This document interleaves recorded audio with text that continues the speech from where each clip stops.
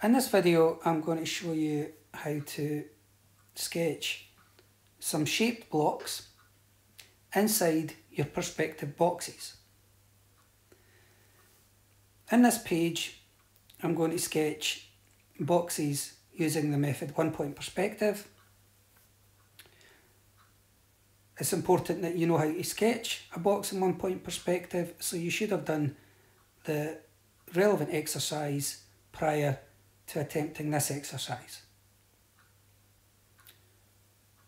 So for the first shape block, you would begin by sketching the box, as you can see on the screen.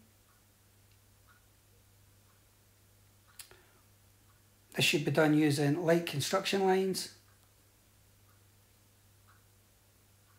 What I'm going to do now is I'm going to sketch an edge on the front face running at an angle,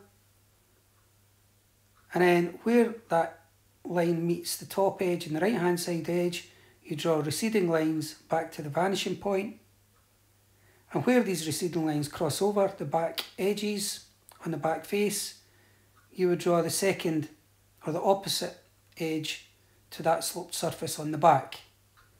Once you've sketched it using construction lines, the next task is to outline it to make the outline of the shape block stand out from the construction lines. Now, the benefit of using 1-point perspective when producing this sketch is that each surface looks like it's running in the correct direction. If you didn't sketch the box and just attempted to sketch the shape block, quite often your lines will run in different directions and surfaces will appear to be running in different directions as well.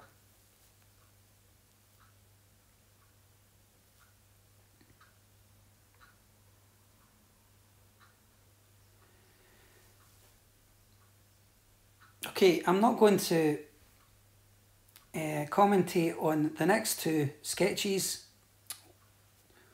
What I'll do is I'll speed up the video so that you can see the next two examples that I would like you to sketch. Again, for each example you would begin by sketching your 1-point perspective box and then drawing the shape block inside.